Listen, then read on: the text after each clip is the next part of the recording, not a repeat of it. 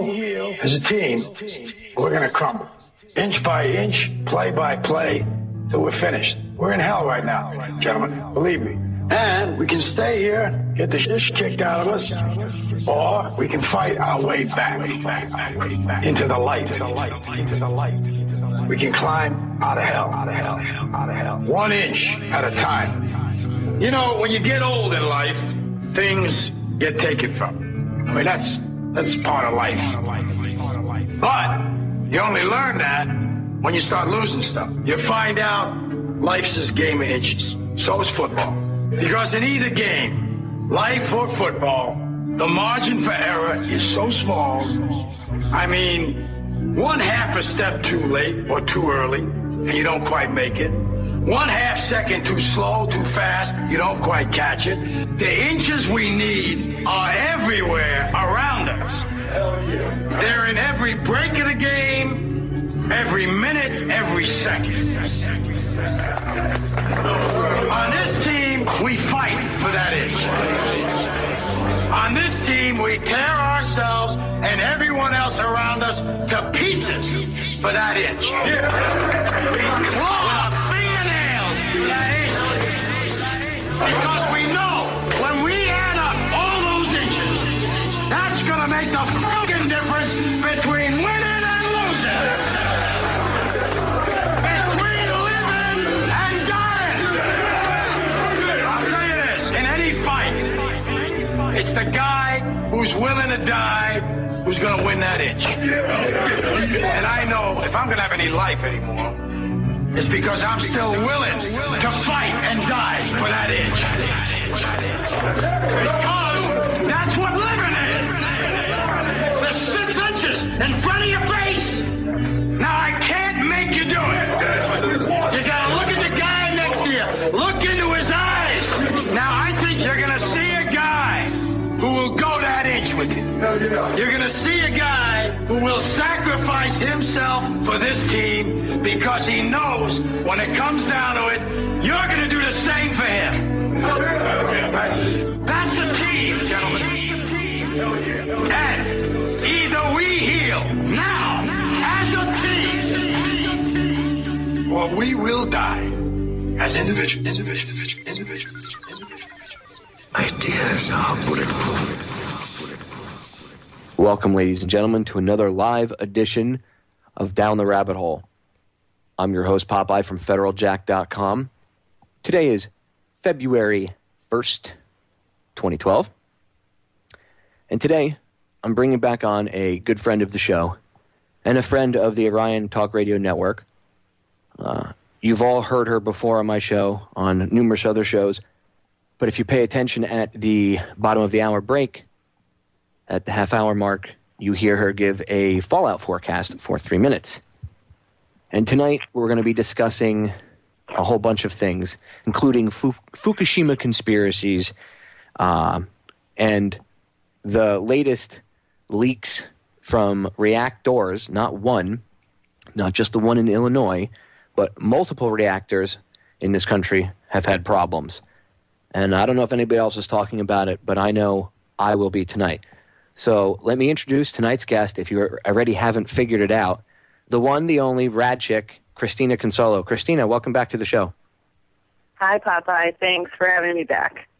It's always a pleasure to have you on. I hope you don't get SWAT teamed again because of me. I hope so, too. I go everywhere with a video camera now, just in case. Video camera's your best friend nowadays. Best friend. All right, so let's get into it.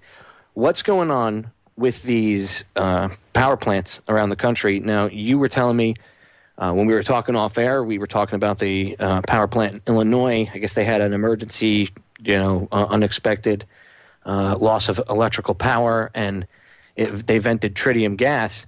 But you were telling me that that's also not the only one that's leaking. So I'll give you the floor. Go ahead and get into it.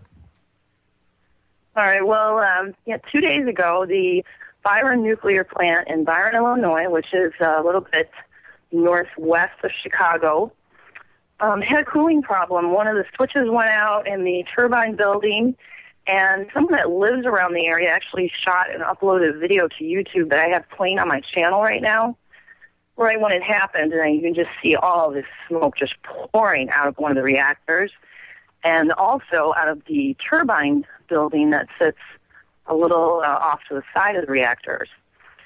And they came out with an alert around 8 in the morning, and what was interesting is that morning I woke up and I looked outside, and we had a yellow sunrise, yellow and pink and orange. And yellow is usually a sign of volcanic activity, but we don't have any volcanoes in Michigan. And the only other thing that I know that causes yellow skies besides really bad pollution is radioactive isotopes. Plutonium, iodine, strontium, and cesium will all cause yellow skies and yellow rain. And then, an hour or two later, I hear that this nuke plant was having a problem, and I checked the water vapor maps, and the stuff was blowing right over here. So who knows when the problem started before it was reported. But, they came out with the same line of crap that they always do, which is there was very, very small amounts of radioactivity that may have been released, but they wouldn't give any numbers. And today, the EPA was supposed to be all over that site. And I looked at the reactor last night because I was interested in seeing what type it was, because I thought, oh, man, if it's one of those Mark I's, like in Fukushima, this can turn into a meltdown pretty quickly, because from the news reports coming out, they're not able to cool the fuel. They're having problems with the cooling pumps. The pumps went out, and instead of them resetting themselves. So this is a separate problem from whatever was going on causing the smoke to come out of the reactor. This turbine facility was having some kind of issue too, and the first responders on the scene said there was no fire in that building. They don't actually know where the smoke was coming from. And the EPA was supposed to be checking the area out today, and the NRC is supposed to be investigating the cause of the smoke in those two locations. But as far as I know, it's ongoing, and they came out later and said that there were some pipes that were broken in the cooling portion of the plant, and the water that goes through the pipes is the water that comes in direct contact with the fuel rods in the reactor. So, it's not just tritium that's probably being released. It's probably a host of all kinds of different radionuclides. And, those of us who are fortunate enough to have Geiger counters, it's actually a very crude device. It can tell you if the radiation is there or not, but it can't really break down the concentrations or the types of isotopes. You need a gamma spectrometer to do that. And so I guess we're just going to have to wait and see what the EPA tells us they found. But when I looked up the history of this plant was actually cited in the 80s for contaminating all the groundwater around it with tritium. And Illinois actually passed some legislation to get them to clean up their act. So this plant has a history of problems going back 20 years. And I think the reactors were built like in 85 or 87. And that's the problem that we're running into here, is that these reactors are like way beyond their life expectancy. There's 10,000 parts for each reactor, and that's a lot of parts that can go wrong. And some of the conspiracy stuff that we're going to talk about might even actually tie into this, because about 12 hours after Illinois had this plant alert, there was an earthquake north of Chicago in an area that has never been seismically active. And one of the theories about what happened at Fukushima is that neutrinos, which is a type of radiation, leaks down out of the reactors into the ground, and it forms these little channels that go all the way down into a layer of the crust, which is about 2 kilometers down, called methane clutter. It's actually a methane layer that's solid ice. And if these neutrinos are leaking into these areas, they can cause an explosive event where something called a Nils-Warner syndrome occurs, and the methane expands 168 times its size and volume. And A Finnish scientist says that that's what he thinks happened to Reactor 3 in Fukushima, is that the meltdowns leaked all the way down into this methane layer and it exploded, and that's why Reactor 3 turned into this enormous mushroom cloud. And then there's, of course, some other speculation that there might have been a nuke planted in that reactor. So we're going to get into... Last night I uploaded the forecast, and as soon as I did, I see San Onofre in San Diego. Well, we're going to get into that on the other side of the break because we're going to get cut off. But that's the next one I want to get into, and I actually have a video clip. We can play the audio anyway to go along with it if we need to. Ladies and gentlemen, stay tuned. More on Fukushima and other radiological disasters or potential disasters when we get... Radiation leak at an American nuclear power plant, San Onofre, 45 miles north of San Diego, California. Officials say the leak is small, but as we've seen before, sometimes nuclear plants have changed the story after an accident. And look at this, 7 million Americans live within 50 miles of San Onofre. So ABC's David Wright traveled there to investigate what the real risks are. David. Good evening, Diane. Here's what we know. A very small amount of radiation apparently leaked inside the far dome over there. Barely measurable, quote, very, very low levels. That's the quote from a spokesman for the Nuclear Regulatory Commission. However, the concerns were high enough that the plant is now closed. Officials say the radiation leak likely occurred in the steam generator tubes of San Onofre. I'm going to play the rest of the clip, but I got to point something out. Did anybody else catch the double speak thing? It was just a little bit, Christina. It was just a little bit, just a tiny bit of radiation, not to worry about it, but we closed the plant anyway. But, right, and they don't say the levels. They don't say what they are. Right? You know, we want numbers. What are the actual numbers coming out of there? Unbelievable. And I like how she said sometimes things turn out to be a little worse than what we hear originally. Like, she admitted it. She's like, sometimes these companies, it turns out that they lied, and they were hiding things from us in the beginning. Oh, you mean like TEPCO? With Fukushima? Like Chernobyl? Yeah, like even today in Fukushima Reactor 4, a pipe dropped off of the Reactor 4 building, and first they said 8.5 liters leaked out, and then later they revised it to 8 tons. So that's 1,000 times worse than what they said originally, and that was just in a day. They went from 8.5 liters to 8 tons.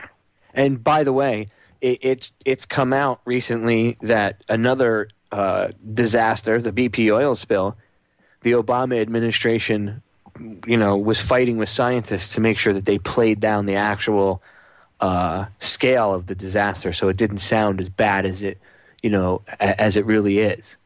And it still is. And they're doing the same thing with this. So there's just more evidence that they cover this stuff up. All right, I'll get back into the clip so you guys can hear the rest of it. Onofre's reactor number 3. No danger to the public, no danger to our workers. Did any radiation leak out? If there was any leakage at all, it would have been so minor. That steam system, which is supposed to be shielded from any exposure to radiation, was replaced in December 2010.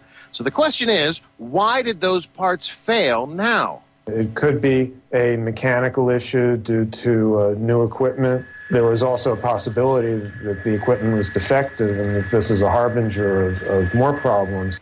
Now, I'm going to stop it there again because this dovetails right in with what you were talking about in the first segment. About how they're breaking down and they need parts. They just admitted it. What I found out right before I came on tonight is that there's actually a lot of broken pipes in their turbine building, too. So it's almost the same thing that happened in Illinois 2 days ago, happened in San Onofre. And it's just water goes right through the reactors and touches those rods. So we need actual numbers instead of them just saying, oh, it's small, it's not harmful. It's blowing downwind to how many people did they say lived in that area? 50 million? 50 million. Or something. Oh, my God. And Chicago was the same thing. This blew right through Chicago yesterday. No warnings from anyone. Keep your kids inside for a day. Not a big deal. Let's just take some precautions. Right. I mean, it's only your health we're talking about, It's not a big deal. Relax. Don't worry that you have an arm growing out of your back. You'll be more productive at work. So you'll be a better slave. So there's nothing to worry about. There's nothing to see here, Christina. There's nothing to worry about. Well, if Diane Sawyer says that it's true, it must be. Right? Well, let's see what else they have to say. We're only halfway through we're about halfway through the clip, and we've torn it apart twice already. I mean, this is how disgusting this is. They're lying to you, ladies and gentlemen. You know, please, later on, Christina and I will have a segment where we talk about solutions and stuff, and at least how you can mitigate your exposure. And please take notes, because I want you all to stay safe. I want you all to stay healthy, because Lord knows these scumbags don't want you to. One of dozens of U.S. reactors facing new scrutiny after Japan's nuclear crisis, right on the coast in the heart of America's earthquake country, just next door to the Marine Corps' West Coast hub, Camp Pendleton. We came here the day the Fukushima Daiichi plant in Japan melted down. Plant officials were eager to reassure the public the same thing could not happen here. Is this plant safe? Well, absolutely, this plant is safe. After Japan, the Nuclear Regulatory Commission updated its seismic model, and in a report issued just yesterday, found that 96 reactors in the central and southern U.S. are in regions at higher risk of a quake than previously thought. Major metropolitan areas are uncomfortably close to major nuclear power plants. Indian Point, just outside New York City, 20 million people live in a 50-mile radius. Dresden, just 50 miles from the heavily populated suburbs of Chicago. And if we don't make them shut it down, it's going to be too late. We can't wait for the NRC. We can't wait for the government. Now, it is important to underscore, it is not clear that this event had anything... I'm not even going to listen to, because the last, 12 seconds of it is him trying to, the cover up at the end of it where it's important to underscore that this had nothing to do with anything and it's probably just a fluke situation, nothing to be alarmed. And when the guy turns around, he's got a face growing on the back of his head. But don't worry about that, everything's fine. There's been no radiation leakage, we promise. Well, not the conspiracy angle aside, just knowing what I know now about how nuke plants are run and the type of checks and balances there are with the equipment, to hear that there's broken pipes in two different plants a day apart from each other screams sabotage to me. And this wouldn't be the first two cases of something really crazy going on, because in the last 2 months we've had other issues. One on the East Coast. Actually, two of them were on the East Coast. One was at New Brunswick in South Carolina. There was a reactor cap that wasn't tightened down properly in one of their reactors, and when they started the reactor up, it almost blew up. They were really close to a meltdown. And the FBI should have been in there investigating that, because those reactor caps, they're so big. If you had 50 people holding hands going around this thing, they would probably encompass it. It might even be larger than that. They're just huge. How do you not notice that's on? That's not on. Right. I mean, there's a very, very specific procedure. It's the size of a house. Mm-hmm. It doesn't make sense. How do you not put a reactor cap on properly? You misplaced it. I mean, that is a pretty... What, they got Homer Simpson working for them? Seriously, I mean, maybe Matt Groening was trying to tell us something when, you see Homer Simpson with the rod in his hand and he drops it because the whistle blows and it, gets stuck in his coat. I mean, maybe he was trying to tell you something, you know what I mean? A week ago, and I believe it was on a plant around New Jersey, I actually can't recall right now, I know it was on the East Coast, there was a fire on a catwalk right over the top of a cooling pool. And if you look at pictures of a catwalk, it's all metal. I don't know what could possibly caught fire. And the event report released by the NRC said it took longer than 15 minutes to extinguish the fire. So, I mean, this is 4 things that have happened. That sounds like magnesium.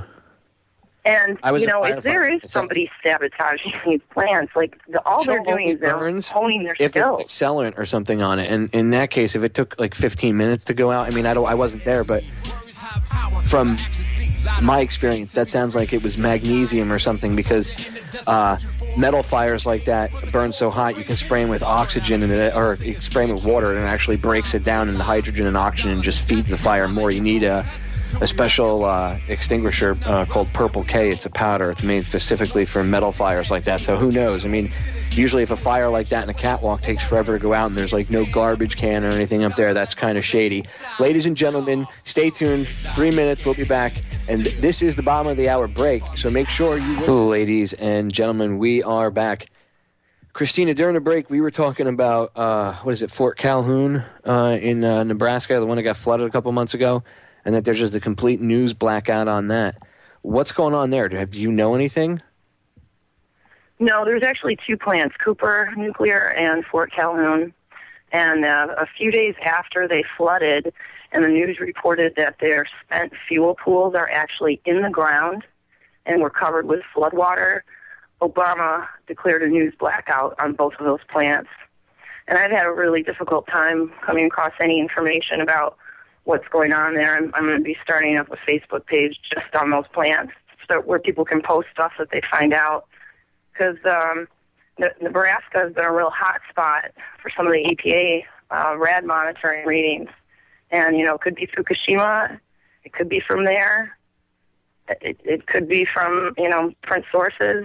In Europe the other day, they detected in Finland, Norway, and Sweden iodine-131. So that's probably coming either from a local reactor accident that we don't know about, or something else kind of crazy that could have happened is the high atomic weight fallout from Fukushima was slated or changed by some of the incoming solar flares. And that's something I don't know a whole lot about, but there's a guy named Potterblog on YouTube who seems very, very knowledgeable about these types of things. And every video that he's put out where he's predicted some of this crazy stuff happening, it has. So I watched all of his stuff, and I guess we'll have to see with the increased sun activity if that starts happening more often. But my understanding in Finland is that they're pooling all their radiation agencies together to try to determine the source of where that just came from. But it could have been Fukushima. It takes about 8 days for it to start to disintegrate, and they didn't say what the levels were. Again, it's always, they were just a little, they weren't too bad, but they never give us any numbers. They're a little better in Europe than they are here. But, we don't know what's going on in Nebraska still, and that flooding happened, But see, that's what's scary. It's not only the fallout from Fukushima, but now we have things going on here at home, which will do nothing more than magnify the already horrible effects. You know what I mean? So, and when they black things out, it's never a good thing. When they don't want you to see information, it's not because good things are happening. You know what I mean? Mm-hmm. Yeah, it's not because everything's hunky-dory. If everything was hunky-dory, they'd have 18 cameras in there making sure you saw that. It's not. So there is a problem. Hopefully, we'll be able to get some sort of information out. You said you were thinking about creating maybe a page where people could go to get at least the most info that there is out there all in one spot? Right. I did that for mutations. We have a mutation watch page now. And another page, Where's Jim Walsh? He was a guy from MIT that was all over the place when Fukushima first happened. He was on CNN every night. And he was pretty much freaking out about the spent fuel pools catching fire, and all of a sudden you don't hear from him anymore.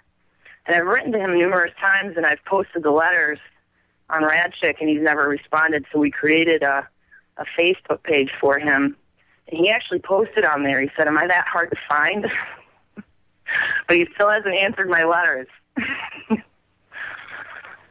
What's the name of the Facebook page that, actually give out all the Facebook pages that you have and any YouTube channels and any websites that you've created, with all the information about the radiation and everything else. Go ahead and give them all out.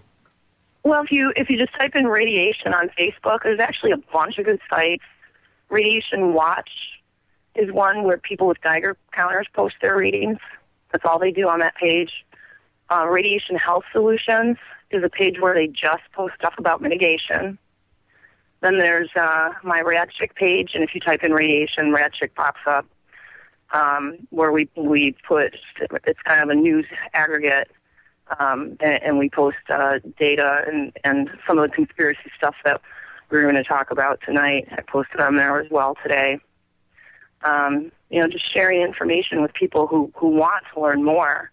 And I have a YouTube channel, iChicaX4, where all the forecasts are uploaded to that, and then occasional news stuff that I cover. And do you have, is there an email or anything that people, in case they have some information about, maybe an insider or something, somebody that wants to, whatever, maybe someone lives around the area and they know something that's going on over there in Nebraska? Do you have an email or any way somebody could get in touch with you in case they have some info? Oh, absolutely. Any of those spots, I check all of them daily, and my direct email is Christina X4 at yahoo.com. All right, perfect.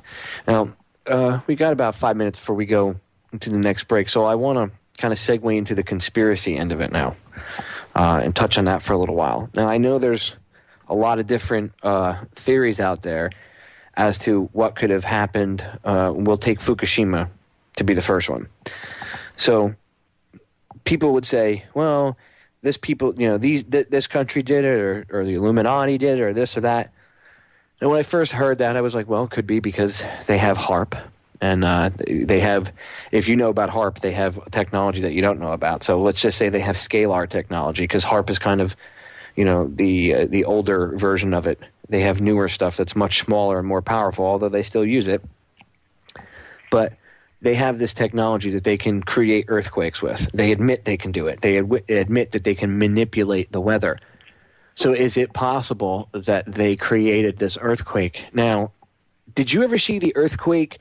There was this thing someone put up over a course of 2 or 3 weeks, Christina, and it was charting all the earthquakes. It was a map of Japan, and then there was a dot for every time there was an earthquake. And it would tell you how powerful and everything it was. And there was this cluster of earthquakes right around the northern part of the island. And where that part of the island is underneath Japan, Japan actually is sitting on a bunch of hollow lava tubes. For a lot of people that don't know anything about the Earth, you can go look this up. Japan's sitting on a bunch of, there's hollow lava tubes underneath it.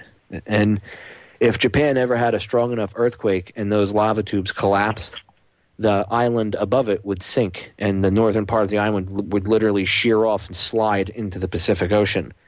And that's where this massive amount of earthquakes was. So it kind of makes one wonder, were they focusing any directed energy weapons at Japan and doing this? Now, the princess, I believe, of Japan, the royal princess, she came out after the earthquake and said that they had been threatened by the Illuminati before with earthquake technology and stuff. And she just used the term the Illuminati to kind of cover, as I guess an umbrella term, the people that she was discussing. But, she never really named names.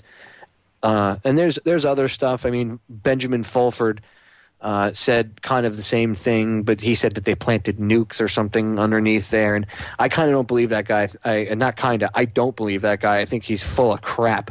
So I don't think anybody planted nukes or anything underneath, in the lava tubes, or they used underwater, nuke torpedoes or anything like that. But I would believe something more along the lines of Stuxnet getting in there, which that's another thing.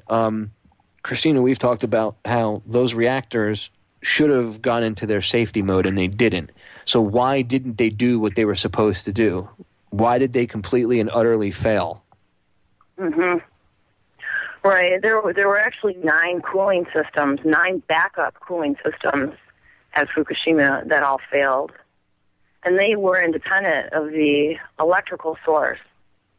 And that's something that's never really been answered. And there's in studying the Fukushima disaster, you can't help but come across some of these conspiracy theories, and I really haven't paid that much attention to them, or at least I didn't before.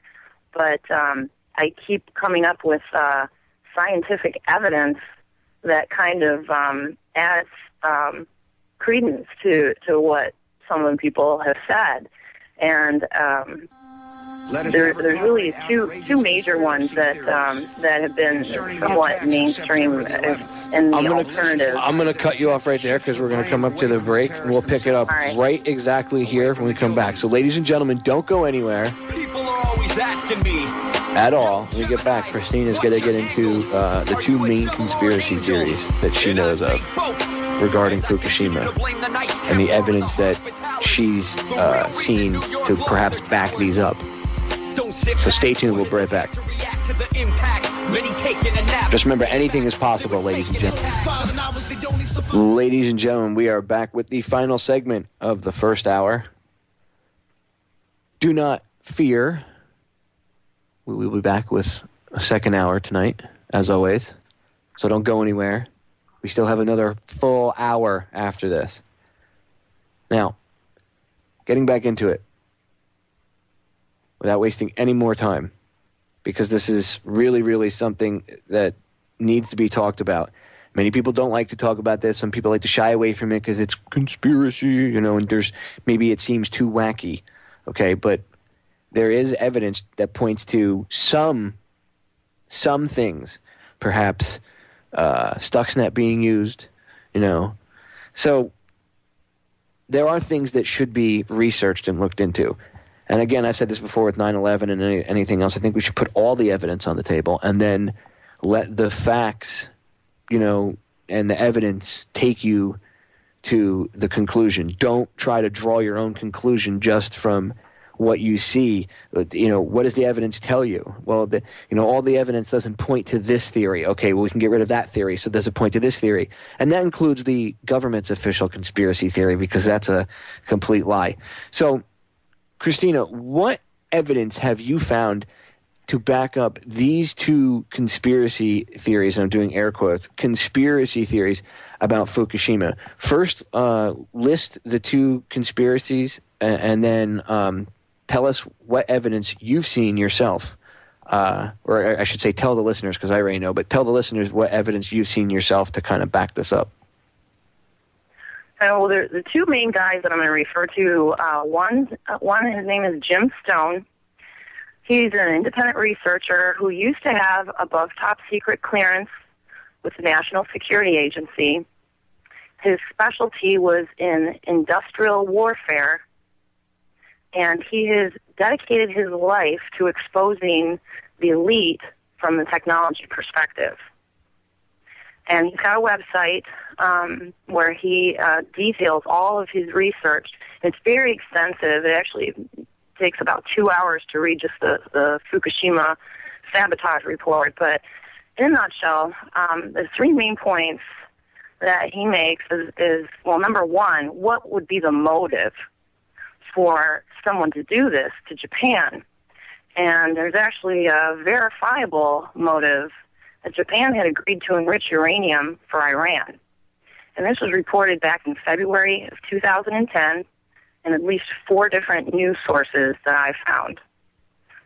One was Ynet, one was Inside Japan, another was the New American, and another was an Indian periodical called the Hindustan Times.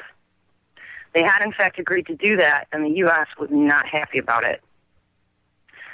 His 3 main points were that, according to the seismic graphs, the 9.0 earthquake was not a 9.0. It was actually about a 6.8. The second point is he believes that we nuked the trench and caused the tsunami. And the third point is that we or somebody nuked reactor 3, which caused the giant mushroom cloud explosion, and possibly reactor 4 too. And there's really just 4 images that are very damning and very supportive of his theory. One is there is almost a complete absence of earthquake damage in the areas closest to the quake. And he's got some pictures online showing what the cities looked like as the tsunami rolled in. All the cars are parked in their spots. Nothing is askew. There's people walking around, conducting business. And I mean, in Japan, they're used to earthquakes, but in Sendai, which was the closest to the epicenter, there's actually some footage of a newsroom. There was a camera that was running in a newsroom at the time in Sendai.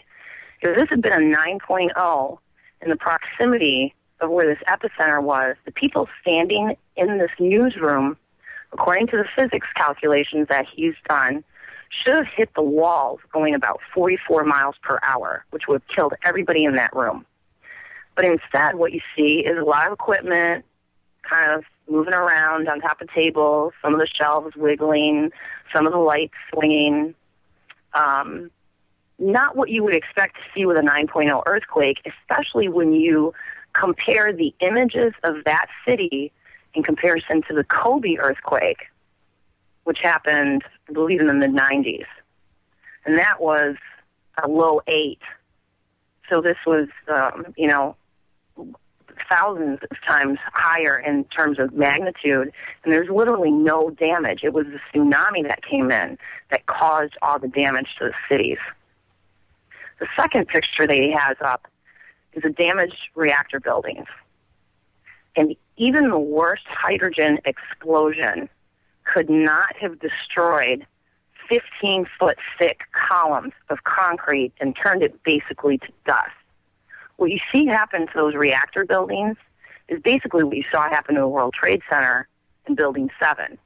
Concrete was pulverized, and hydrogen can't do that. At least that's what some of those physicists say. The third picture is that in Reactor 3, well, in the building, the reactor's completely gone. It's just gone. The steel reactor is completely gone, and a hydrogen explosion could not have done that. And the fourth picture is something called a Magna BST camera. It's a camera that has been manufactured by an Israeli security firm, which can be converted into a nuke gun. And the reason why this camera was reportedly so big and put into the reactors at Fukushima after this Israeli company was hired to run security for the plant is that they said you needed to have stereoscopic vision, which is a camera with basically two lenses. So you're focusing just like your eyes do. You know, you see depth perception, you see in 3D when you have both eyes open. And they wanted these stereoscopic cameras for some reason in the containment of the building. And when I worked in the eye, that's all I did all day was take stereoscopic pictures of the eye because there's 9 layers of the retina and you want to see which layer disease is occurring. There's really no reason to have stereoscopic images of a containment unit that's basically a donut. So you would be looking down a rounded hallway. But that's what these cameras were. They weighed 1,000 pounds. And this company installed them in reactors 3 and 4 months prior to 311. Now, he also speculates that at the time... Shady. That's shady. At the time this Israeli company was hired to come in and do this security work, that they could have transferred the Stuxnet virus into the control room computer system. It's basically just on a jump drive. And all someone would have had to do is plug that jump drive in and transfer the data, and the Stuxnet virus would have done the rest. And that's the only way it can get in. It can't get in any other way because those things aren't connected to the internet. I had this discussion with a hacker on my show that I have on, and Winston explained, and we've gone over this twice, that when we brought up Fukushima when he was on, and he explained the only way it could have gotten in was if the secretary might obviously have like an internet connection, on her computer so she can, maybe go out via the internet. But the centrifuges, nothing would be hooked up to the internet. And it would have to be somebody on the inside, literally, if they downloaded it off the computer like that, the chances of an accidental download are almost nil. It would have to be purposely ripped off her computer or brought in on a memory stick and then implanted. There's no way that a virus could get, quote unquote, from the internet to the reactor. So somebody had to be on the inside. And they've admitted that Israel and the United States have admitted, very quietly, I may add, but the article's out there. Actually, if you go look up on YouTube, What is Stuxnet? I believe is the title of the video. I made a video with about Stuxnet with a couple different, video clips that I put together. And part of it was I showed this article where it was buried in the article. It was like a 2-line thing, but they said that Hillary Clinton had bragged that her, the United States and Israel had tested Stuxnet, and then that it alluded to they had used it, and that's what screwed up Iran and set them back like another 6 months or 8 months or whatever it was. So, and they boasted about it. Obviously Fox News and stuff didn't pick it up, but if you look in these little periodicals that actually have the courage to, print the truth sometimes, it was quoted that, that's what she was quoted as saying that and everything. And it wasn't like a blog. It was just one of the local area. And I forget exactly what the title of it is, but I'm sure you just Google it or, Start Page or whatever you use and you'll find it. So it wouldn't surprise me that they did use Stuxnet. So go on, Christina. Yeah, Stuxnet is real, and it's very interesting. It's the most complex computer virus ever written. And whoever wrote it, it probably took about, they say, 30 to 40 people working about 6 months around the clock to develop this thing. It's that complicated. Yeah, well, it wasn't designed in someone's basement. It wasn't... And in fact, Stuxnet now isn't even the worst. There's another one out there called the Dooku virus, and there's brand new. Yeah, there's even other stuff out there. Again, when Winston's been on, he's talked about this stuff. It's scary what they're creating, and they've said that the Stuxnet was created by a nation state. It was not created by some dude sitting in his basement and had to take a team of people doing it, round the clock working on this. All right, ladies and gentlemen, we're going to get cut off by the top of the hour break. Stay tuned. We'll be back in about 7 minutes. Hour number 2. Don't go anywhere. We're going to get more into Fukushima conspiracies, and then we're going to get into some solutions. We'll be right back. We are back with hour number 2 here on Down the Rabbit Hole. I'm your host, Popeye, from federaljack.com. And ladies and gentlemen, before I get back into it, I'd just like to remind you to check out Joe Joseph's show, the Freedom Link radio program, on Tuesdays and Thursdays from 10 p.m. to 12 a.m. and on Sundays from 7 to 9. Joe's a good buddy of mine, hell of a researcher, and he's really in this for the long haul, and he's doing it for the right reasons. So I support him, and I ask you guys to do the same. So let's get back into it. Now, first hour, Christina was talking about how Fukushima had recently leaked some radioactive water. And at first they said it was liters, and then they admitted later on it was tons, which is a little bit of a jump, just in case people aren't sure. But I want to actually play you the clip. It's from, I think it's called, CCTV. So I guess this is the Chinese television, state television talking about Fukushima and the radioactive water. And this is where she actually says it's just liters. That's true. In Japan's stricken Fukushima nuclear power plant has leaked more than 600 liters of water over the weekend. Now, now this is Chinese state television, so it's not Japanese. So the number was a little higher, but it's still liters. 600 liters is nowhere near 40 tons, okay? Massive disparity. Don't even get me started. Anyway, okay, Christina, the second thing you wanted to get into, and this is really important before we forget about it and go anywhere else. You had talked about this with me before we even came on air, the first hour.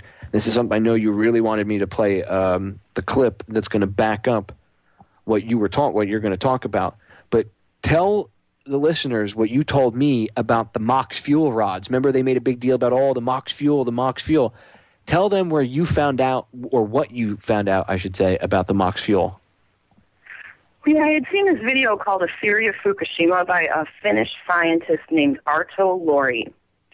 And I was curious about who this guy was, and I found out a little bit about his background. He had worked in nuke plants his whole life, worked his way up from being an electrician to some type of A+ status working on the reactors. And he started to get really concerned when everybody that he worked with was dying of cancer. Plus he had issues with the spent fuel. But he knows a lot about geology, and he also knows a lot about HAARP, and he also had some inside information about some of the fuel that was running in the reactors in Japan.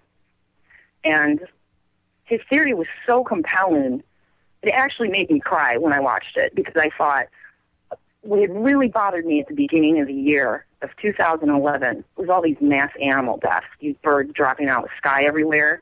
And his theory actually ties all of that in together with what happened in Japan. His theory is that Japan was running this unstable MOX. It's 6% plutonium, which had always been considered dangerous, and it came from Russia disarmament and from some facilities called Sellafield and Super Phoenix, where they had all this leftover spent fuel that actually should have been disposed of.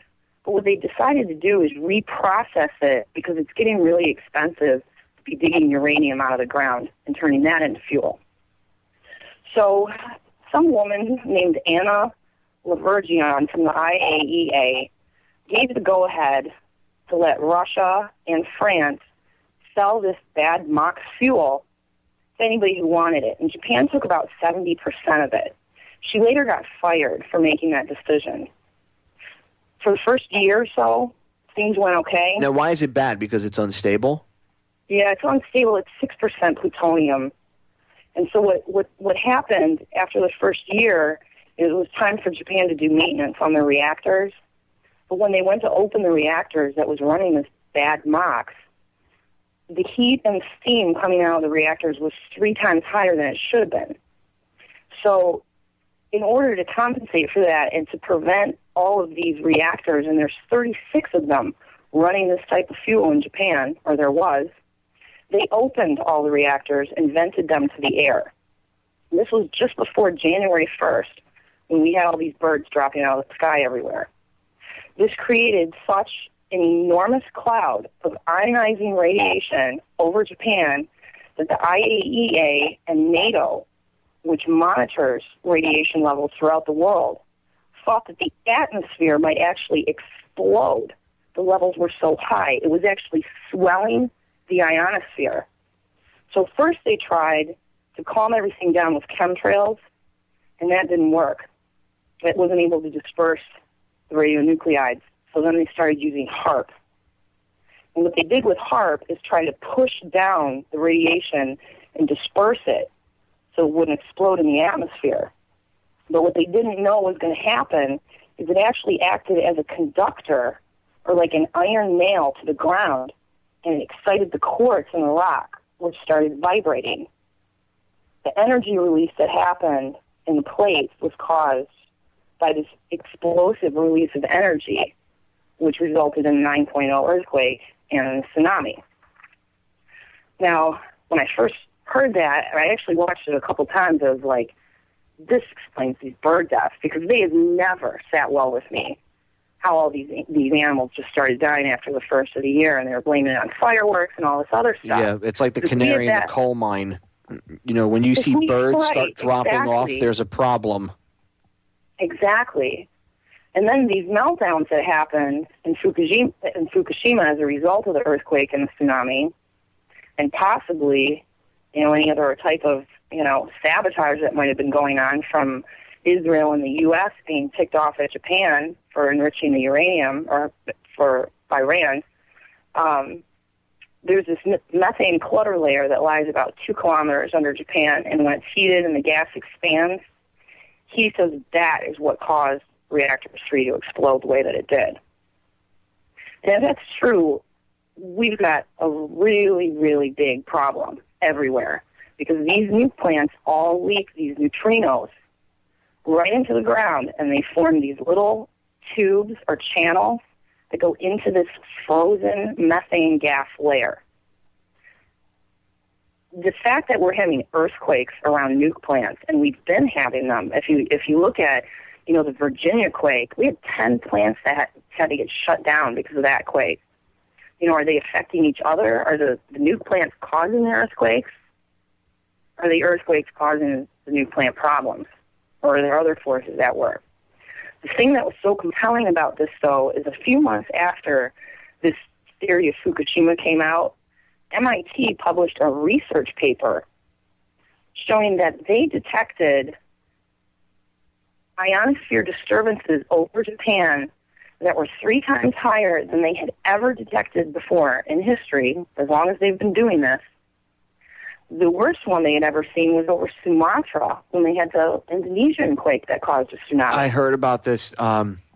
There's actual, I saw a satellite image that you see of the cloud layer, and you could see the cloud layer. It was like a thick cloud cover, and you could see that the cloud layer over around northern Japan was actually somewhat dispersed. And what they were saying was the area above, right above that area where the earthquake took place was hotter. It was like a lot hotter than the surrounding area around it. Like there was this pocket of superheated air there almost.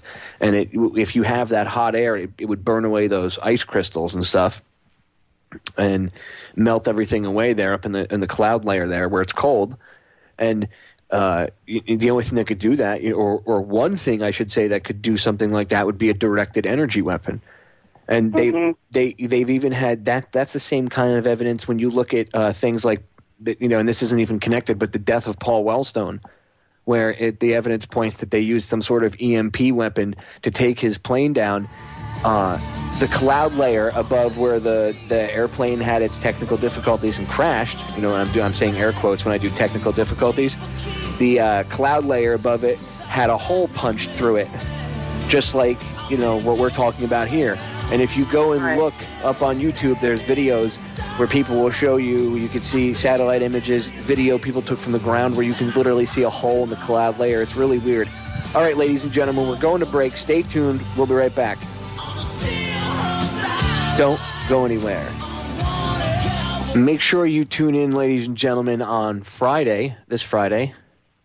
I believe it's the 3rd of February. Let me check my calendar. Yes, it is. The 3rd of February, 2012. I will be resurrecting yet another researcher from the grave. This Friday, it'll be Mae Brussel.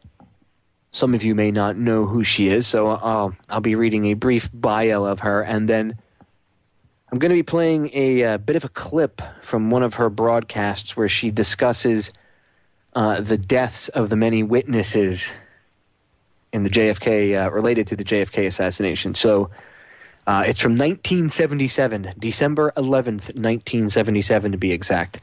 So we'll be going back about 35 years. So strap yourself in for Friday's broadcast. I will be bringing the late Mae Brussel back to the airwaves for a brief period of time.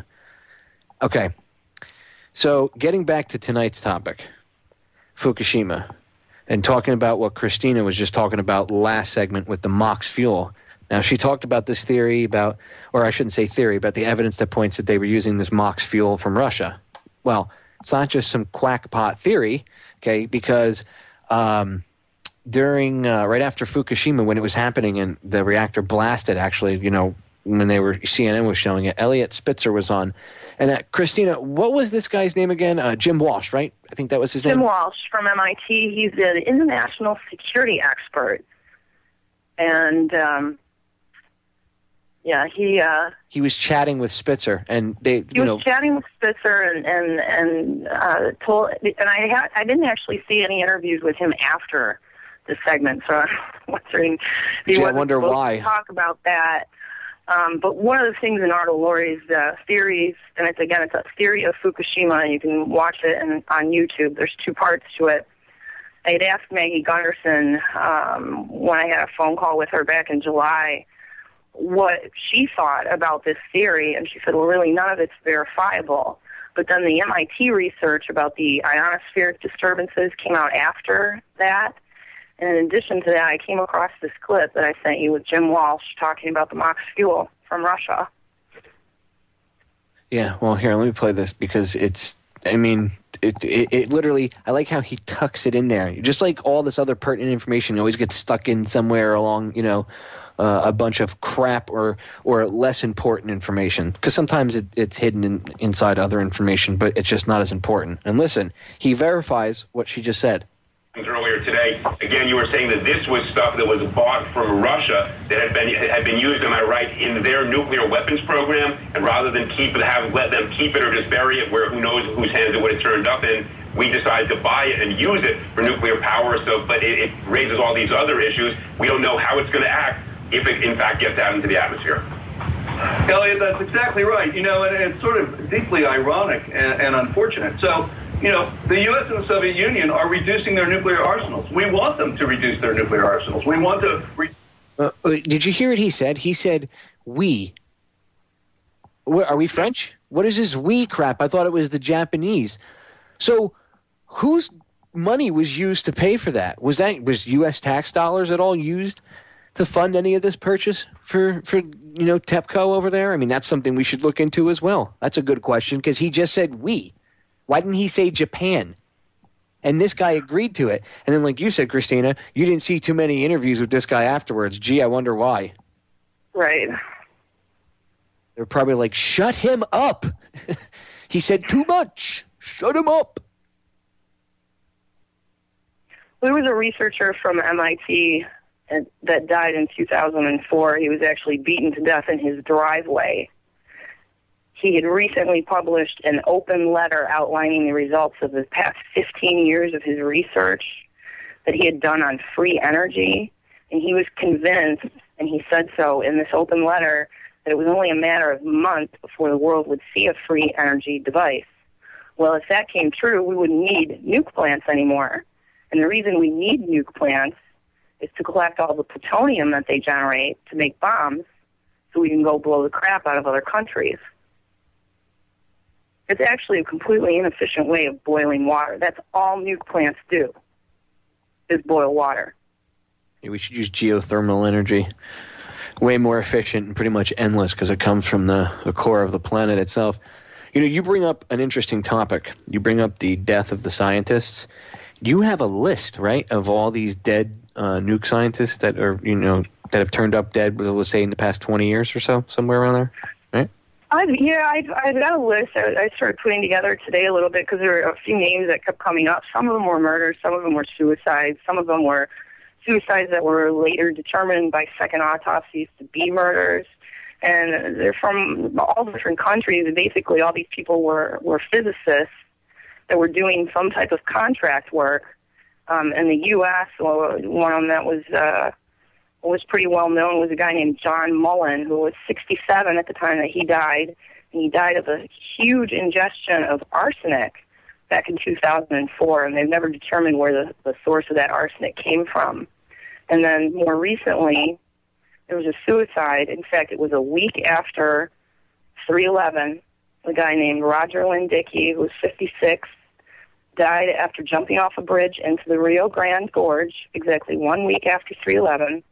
He was a nuclear scientist contracted with Sandia Labs, which is the division of Lockheed Martin. And Sandia Labs does research in the field of energy, climate, and infrastructure security. In Russia, all the way back in Chernobyl, the head of the government commission, his name was Valery Legosov,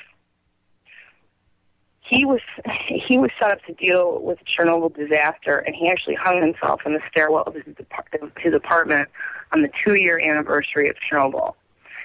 Before he did that, though, he made an audio tape, and he revealed previously undisclosed facts about the disaster. And I always say this, if you want to know what's going on with Fukushima, look at Chernobyl, because it's textbook. Some of his disclosure included the fact that there was political pressure for him to censor his data, even though he was the head of the agency supposed to be investigating Chernobyl. He was prohibited from speaking out about it. He tried to speak out about it in front of the IAEA and at a conference held in Vienna. And in trying to do so, he felt that his career and his reputation was damaged beyond repair. Boris Yeltsin actually awarded him with the Hero of the Russian Federation title after his death. And he was very well-liked and very respected by his colleagues. He's in most of the films. If you watch any of the films about the Chernobyl disaster, he's interviewed quite frequently. And he was very close to the liquidators, and he often downplayed the effects of radiation with his humor. That's what he was known for. Do you think? Let me ask you this: does the evidence point to the fact that he offed himself for real? He offed himself, and he made this audio tape beforehand. And, so it really was a suicide in his case, because he probably had a lot of guilt. That really was a suicide. There was another guy from the UK named Timothy Hampton.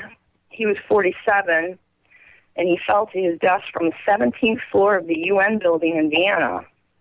His office was on the 6th floor, but he jumped off the 17th floor.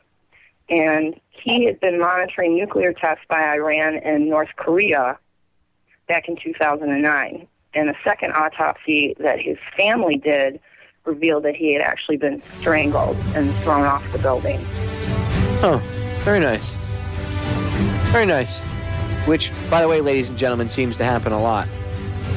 A lot of these scientists, and we're going to get more into it and coming back on the other side of the break, but a lot of these scientists seem to have mysterious deaths like that. They just, I guess they choke themselves to death and then throw themselves off a building, because that happens all the time. That's normal. And people buy this. That's what really gets me. All right, ladies and gentlemen, we'll be right back. Bottom of the hour. Stay tuned for Christina's forecast. Coming up in a few seconds. We are back, ladies and gentlemen. And before we got cut off, Christina was getting into the list of dead nuke scientists, or I should say scientists that have ended up dead via mysterious circumstances, whether it would be quote-unquote suicide that later turned out to be homicide, or thrown from a 17th story, on a building after being strangled. Very interesting things. And what was the British guy? What was his name? David Kelly, right? Wasn't he a weapons inspector or something? And he had been to Iraq, or I think it was Iraq he had been to, and he ended up getting tossed out a window. Really? In the UK. There's a ton of them. Even on Wikipedia alone, there was like 100 assassinations. Not all of them nuke scientists. A lot of them are biological weapons scientists also, that have all been killed by the Israeli group, the Intelligence and Special Ops Group, the Mossad. Oh, yeah. They're the ones that took out that guy in Iran a couple weeks ago. The magnetic bomb from a motorcycle is their M.O. Yeah, that was the latest one. There's actually been 5 Iranian nuclear scientists, though, that had been either attacked or killed in the past 2 years. And one of the worst ones was on July 23rd of last year. They shot a guy through the throat outside of his daughter's kindergarten. I mean, they're just, they don't like what you're saying, they don't like what you're doing, they just take you out. And the official response from the Western governments is that they condemn that kind of action. But Rick Santorum said, the Christian fundamentalist, quote, on occasion, scientists working on the nuclear program in Iran turn up dead. I think that's a wonderful thing, candidly, end quote. That's not shady.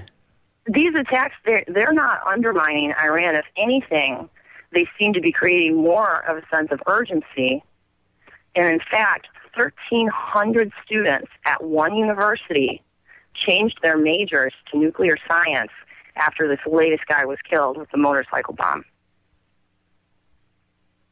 But does any of this surprise you? I mean, when you look into it and you see that all these scientists, one of the things they have in common is that they seem to be working on something that could benefit the, New World Order, or whatever you want to call it, Illuminati, whether it be biological, radiological, whatever.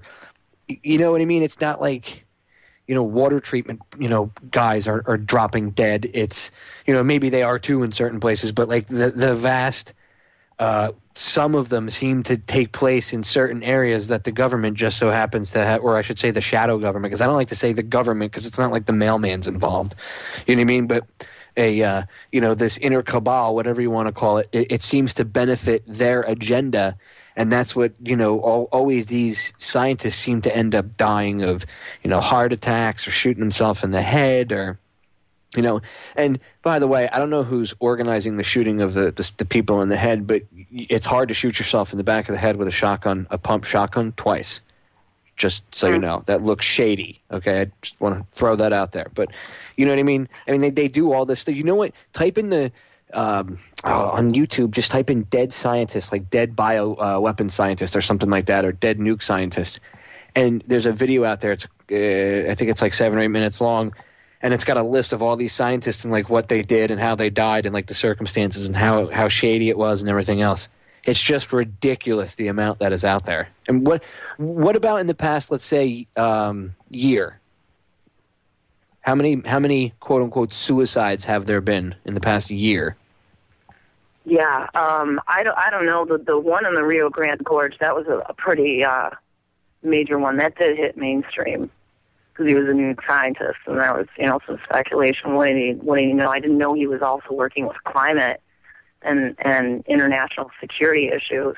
Because if we have Stuxnet or Israel has Stuxnet, what's to say Iran isn't developing that too? And then we've got plants over here in the last few days. After we may be possibly implicated in having something to do with these Iranian nuclear scientists being killed.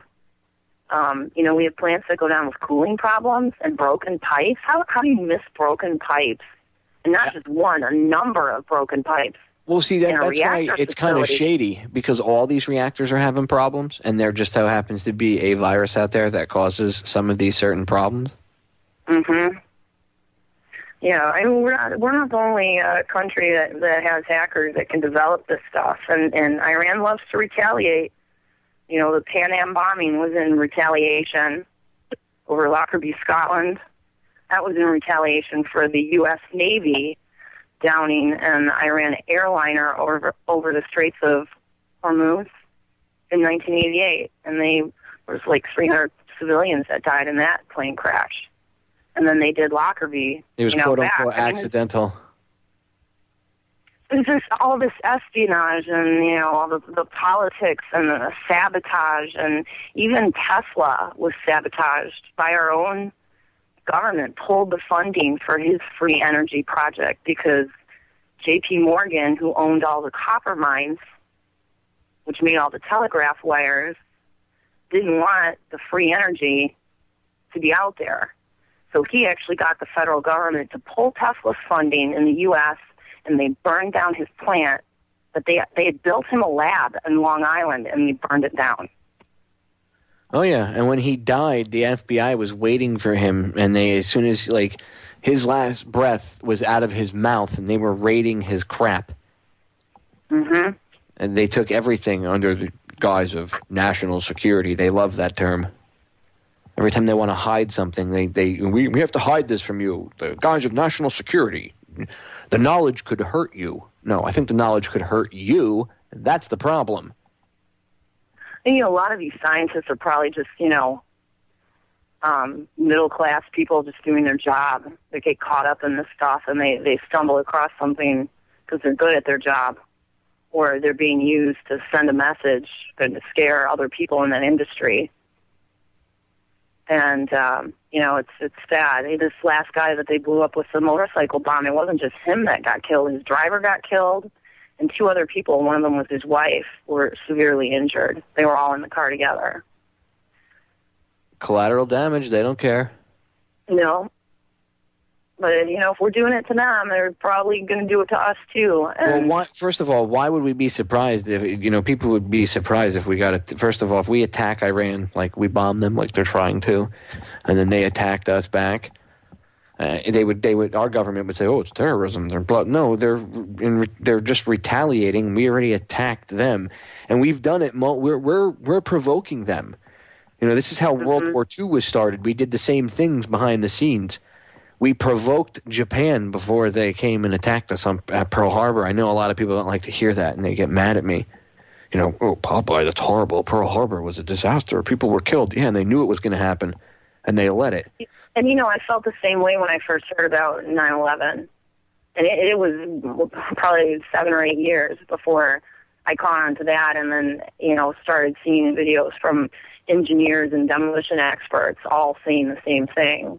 And when it's hard looking at friends that live in New York and like to even talk to them about it, but even they have kind of caught on to that. There's There's so much more going on than what people realize, and you're not gonna get this from Diane Sawyer, and you're not gonna get it from the evening news. You might as well just turn it off, because it's just a big distraction, and it's just a big lie.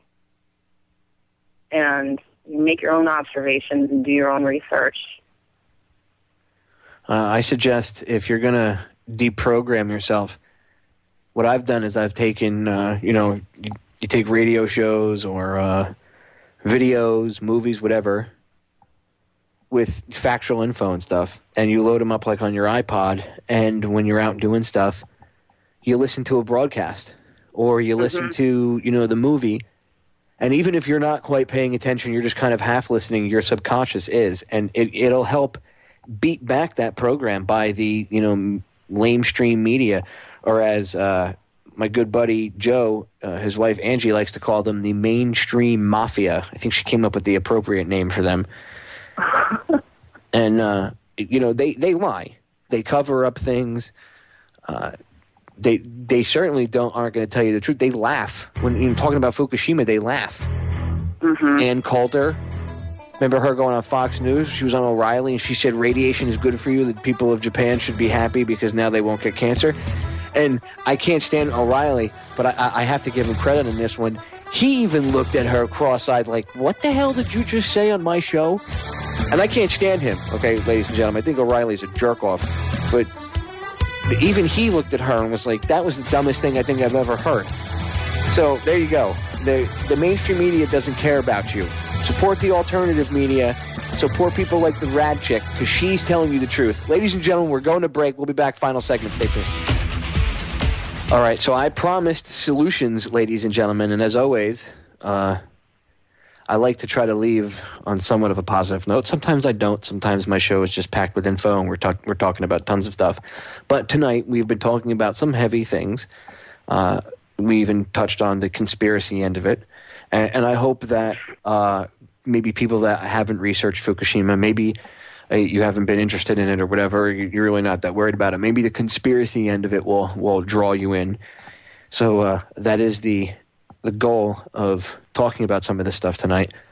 I'm not saying you have to believe anything. Again, let the facts lead you where they may, but hopefully maybe it'll inspire you to at least research what's going on with Fukushima and educate yourself. Now, on that note, I want to talk solutions, and I've talked with Christina about solutions before, and I believe it would be proper for me to leave, tonight on a somewhat of a positive note. So, Christina, the ship is yours. Take her away and tell people how they can at least mitigate their exposure, because we're all being exposed to this on one level or another, but we need to try to mitigate it through what we eat and our health. So go ahead, and the helm is yours. Well, I try to tell people, just do what you can and try to just start incorporating these things into your life. It took me a while to even get my family to start doing this stuff on a regular basis. What really put us into high gear was in the last couple of weeks when I got a brand new Geiger counter, and I've been running that thing 24/7. And today I had two times where the radiation levels in my house were double hazmat levels, and they hung out there for about a minute. And, whether it's coming from Fukushima or from the sun reacting with stuff in our air or from, localized plant problems, it's all bad. It's all out of our control, really, but the things that you can control are your own health and taking care of yourself, and there's really been no better time to start doing that than now. Filtering your water is really important, because after it's in the air and it rains, it gets into the water system.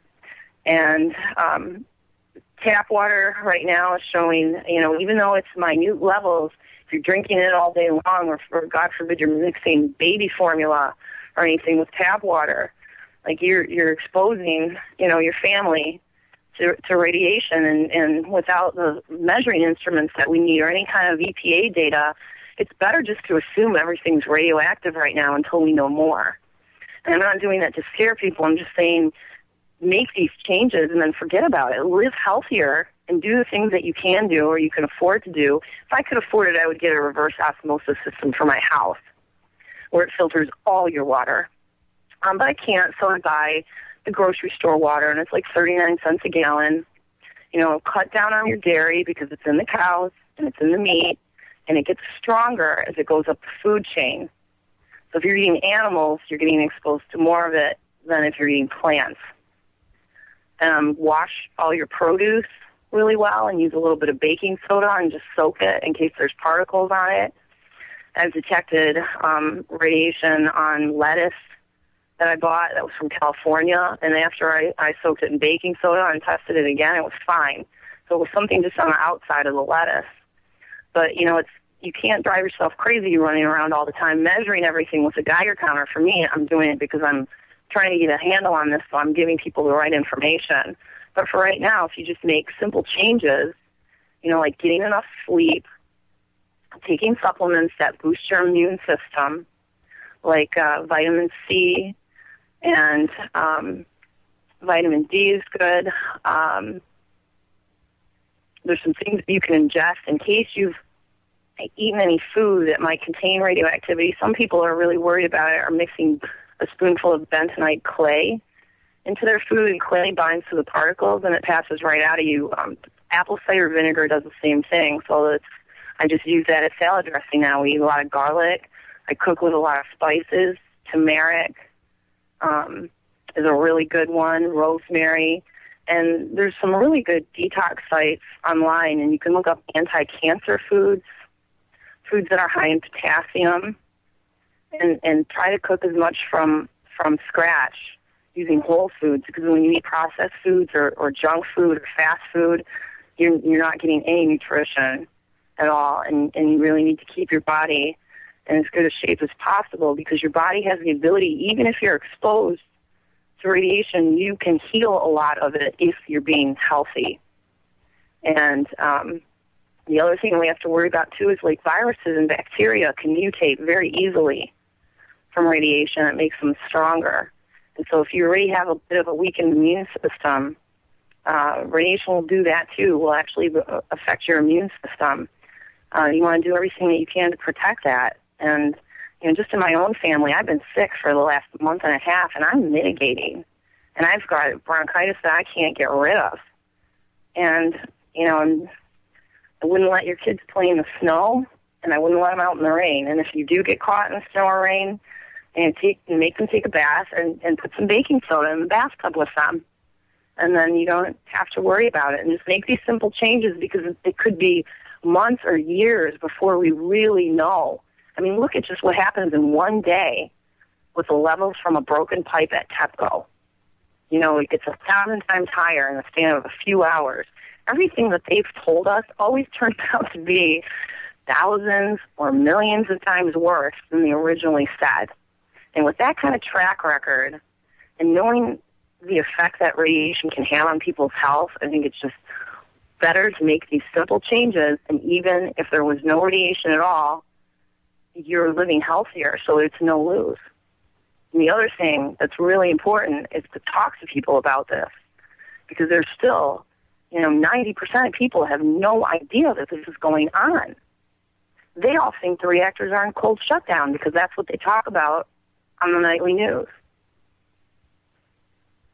Well, Fox News tells them it's turned off and everything's A-okay. CNN tells them that, The president says everything's okay. Obama waved his magic wand and made the BP oil spill go away, so apparently he did the same thing, and he made Fukushima go away. It's not an issue anymore.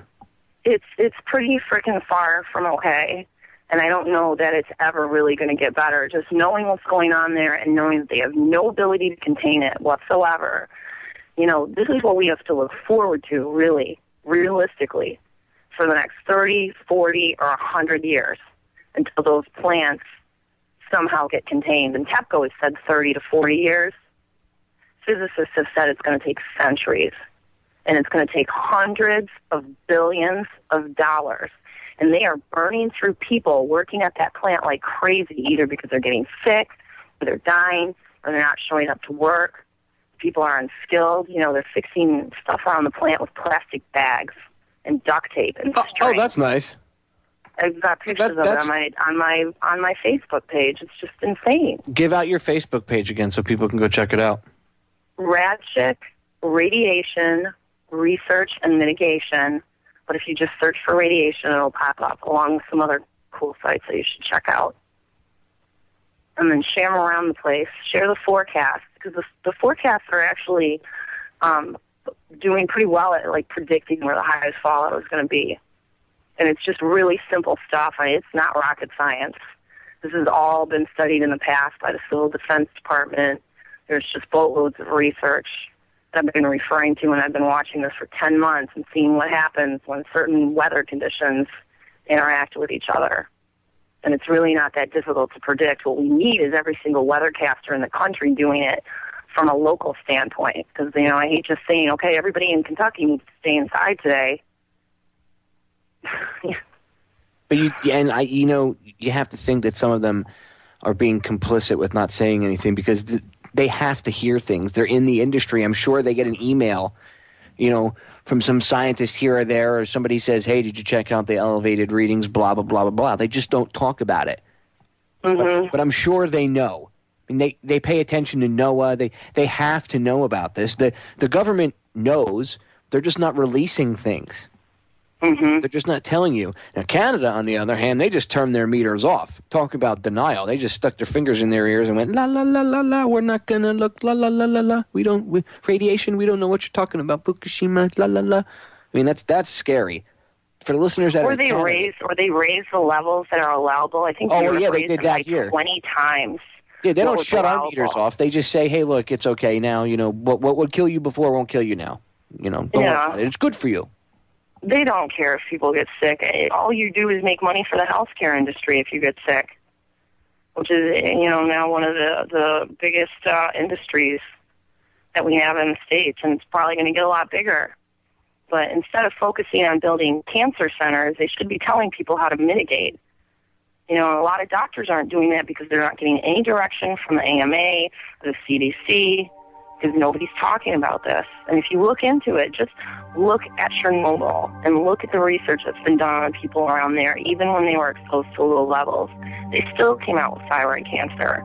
Is that going to be the end of things? No, I've heard from tons of people that were, victims of Chernobyl that had cancers, and they've gone on to live healthy, productive lives.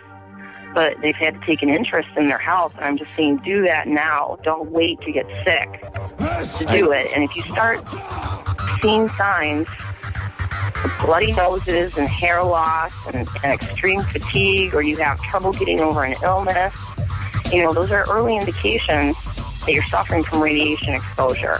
Ladies and gentlemen, everybody start throwing up. Cut off, Christina. I got to cut you off. We're going to get cut off, but please listen to what she said tonight. Go back, grab the archive, and pay attention to her YouTube channel. Pay attention to her on Facebook. Check out FukushimaFacts.com.